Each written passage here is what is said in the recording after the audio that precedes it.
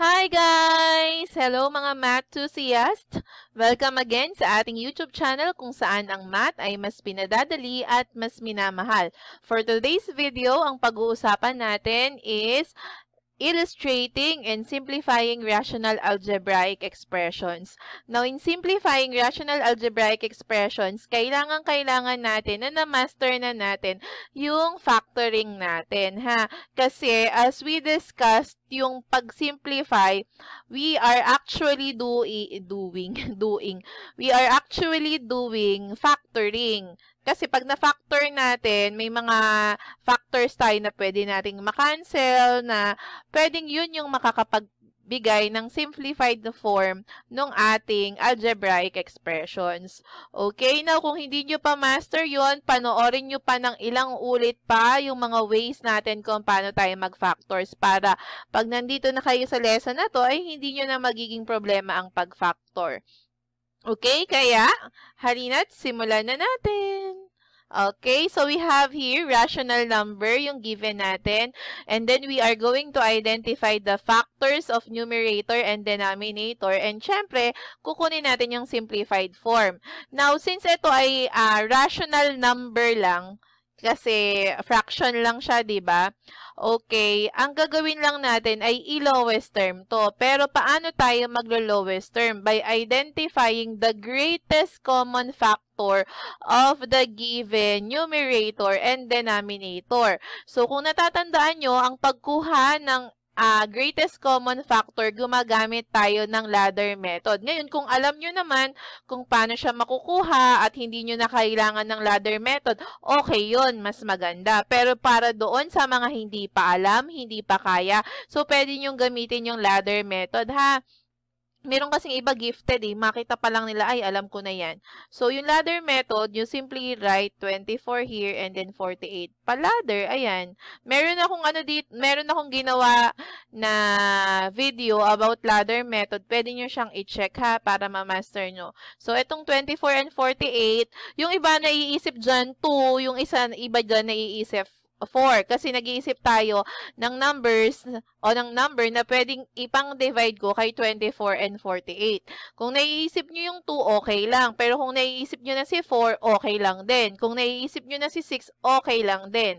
So, basta tuloy-tuloy yung procedure, pareho lang naman yung answer na makukuha natin. O, sige. Kunyari, ang naisip ko si 6. Pero pwedeng 4 ha, saka 2 ha. Okay lang yun. O, now, 24 divided by 6 is 4. And then, 48 divided by 6 is 8.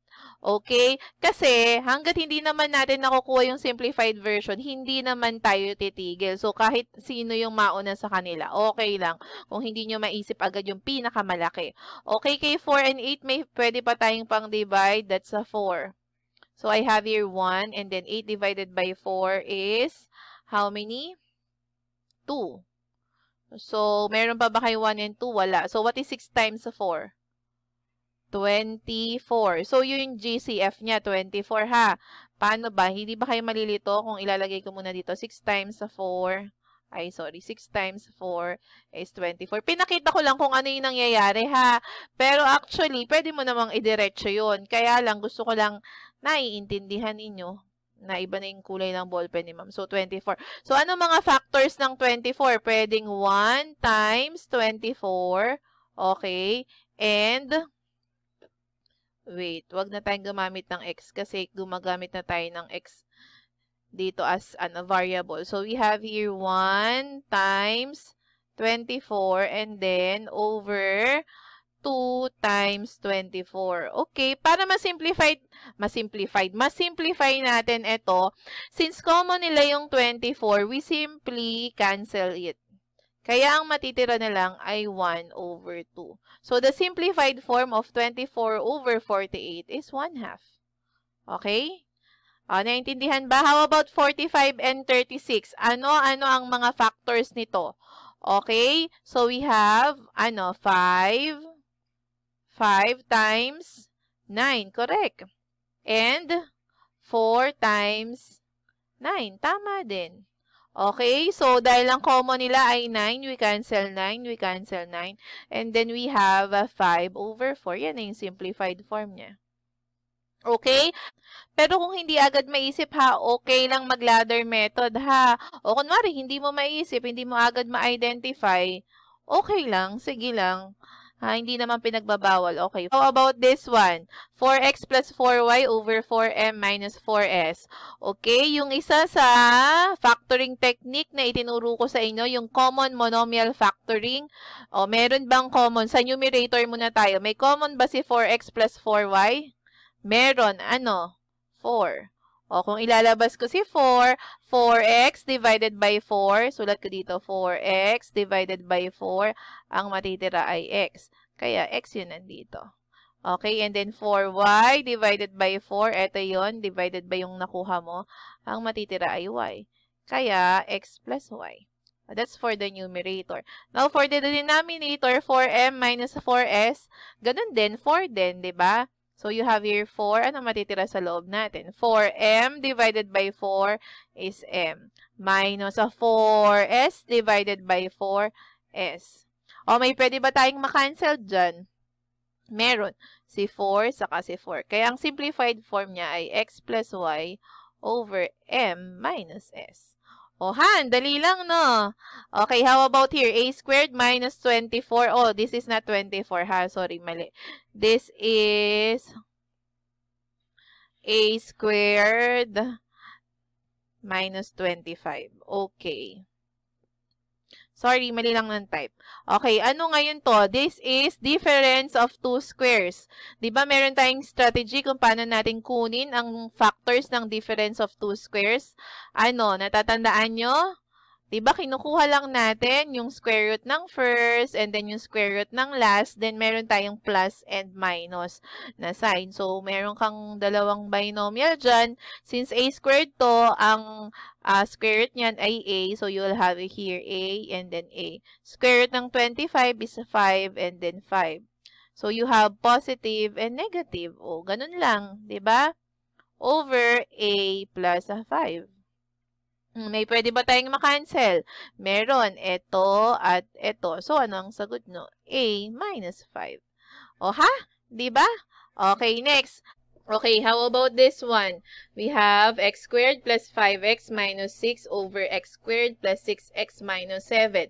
O, alam ko naman na na-master nyo na ang factoring quadratic trinomial, diba? Madaling-madali na lang to sa inyo. Tama ba? Kung hindi, ay bisitahin at panoorin ulit yung video natin on how to factor quadratic quadratic trinomials, ha? Andun yung mga technique natin. So, meron tayong factors dito. Ang x squared natin, ang factors niyan ay x and x lang. Wala nang iba. Wala na tayong question dyan kasi x squared lang naman yan. Okay, now we have to identify the factors of our constant term which is 6. Okay, ano bang mga factors ni 6? We have 1 times 6 and then 2 times 3. Since ang sign natin ay negative, ibig sabihin ang kailangan natin piliin yung factors na kapag minus natin or kinuha natin yung difference, dapat ang answer yung middle term natin. Diba? Sabi ko, hindi factors. Hindi pwedeng basta na lang kayo mamili kung sino ang nagustuhan nyo kasi ang nagde-decide nan yung middle term. So, sino ba dito? Pag sinabtract ko, ang sagot ay 5. We have this one kasi ito, ang sagot dito 5. Ito, ang sagot dito. Ay, when we subtract ha, baka sinasabi nyo, wala, 1 times 6 equals 5. O, tanggalin natin yan. Baka magkaroon kayo ng hindi tamang notion. So, ito, ang magiging, ang magiging ayan, pag ganyan para hindi equal. Ang magiging difference nito ay 5. Ito, ang magiging difference naman nito ay 1 pag pinag-subtract. So, obviously, ang kukunin natin, ito. We have 1 and then 6. Now, we have the factors. Kailangan natin malaman ano ba yung sign na ilalagay natin. Since ito ay negative, ibig sabihin ng sign natin magkaiba, different sign. Isang positive and then negative or isang negative positive. Alin kaya dyan yung magsasatisfy?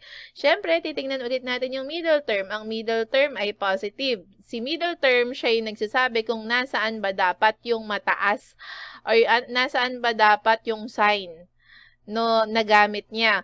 Or, ano ba dapat yung sign ng mataas na number? O, yun yung pinakamalinaw ha. Ano daw yung sign ng mataas na number? Since ang sign niya dito ay positive, sinasabi niya na, oh, yung mataas na number, ang sign niyan positive. Kasi yun yung nasa kanya. So, eto ngayon si positive kasi mas mataas si 6 kesa kay 1. Eto ngayon si negative. Okay? Now, for our denominator, ang kukunin natin ay factors naman ni factors of 7, factors of 6, okay? 7. So, napakaswerte nyo kasi 1 times 7 lang naman ng factors. Wala nang iba. Okay? So, tama naman kasi since minus to, ibig sabihin, dapat yung difference nila ay 6. 7 minus 1, 6. So, walang kaproblema. So, we have here, since x squared to, x lang ito. Tapos, we have here 7 and then 1. Ngayon, yung middle term siya ay, yung last term pa rin. Ang last term natin ay negative, ibig sabihin, isang positive, isang negative, positive na naman yung sign natin. So, syempre, puntahan na naman natin si middle term. Sabi ni middle term, positive ako, kaya yung mataas na number dapat positive. So, eto yun, si 7, and then eto si minus. Okay, now, looking at this one, meron ba tayong pwedeng makancel? Meron. Ano? Eto, saka eto. Okay, so our final answer will be x plus 6 over x plus 7. Yan na yung simplified form niya. Yay! Oh, ang galing naman pala. Ang dali-dali lang naman pala mag-simplify ng rational algebraic expressions. Ngayon, kung nagustuhan mo ang video na to, please huwag kalimutang mag-like, mag-comment ka dyan, ha? Sige na, comment na. And syempre, i-share mo din to sa iba para hindi lang naman ikaw ang hindi nahihirapan sa math. At kung bago ka pa lang sa aming YouTube channel, please huwag kalimutang pindutin ang subscribe button at ang notification bell para lagi kang updated sa mga videos na i-upload ko. Let's spread the love of math. Thank you and bye!